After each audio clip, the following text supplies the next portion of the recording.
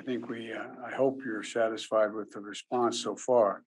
We'll be with the folks of Puerto Rico now and until this is done, until we recover. And my wife and I were talking about it last night. We pray I know the death toll was up a little bit. That's a rich, meaty, juicy answer.